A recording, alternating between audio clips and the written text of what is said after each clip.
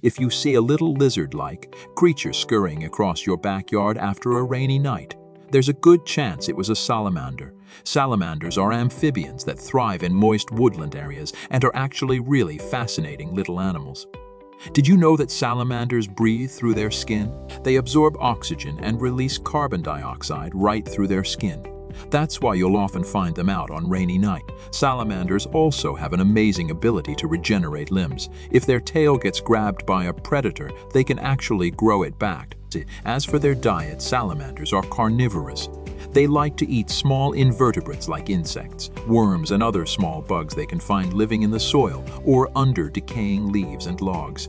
So the next time it's wet outside, grab a flashlight and see if you can spot any salamanders under rocks, logs, or leaf litter. Look for their lizard-like bodies, often with dazzling colors or patterns.